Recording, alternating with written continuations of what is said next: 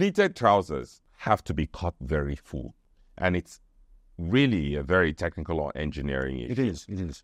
When you want to sort of include pleats in a pair of trousers, they have to be cut full enough in the hips. Yep. Because think about it, pleats are sort of a piece of cloth. You're folding them over. That's right. Yeah. And so depending on the depth of the pleat, you're going to need a lot of fabric.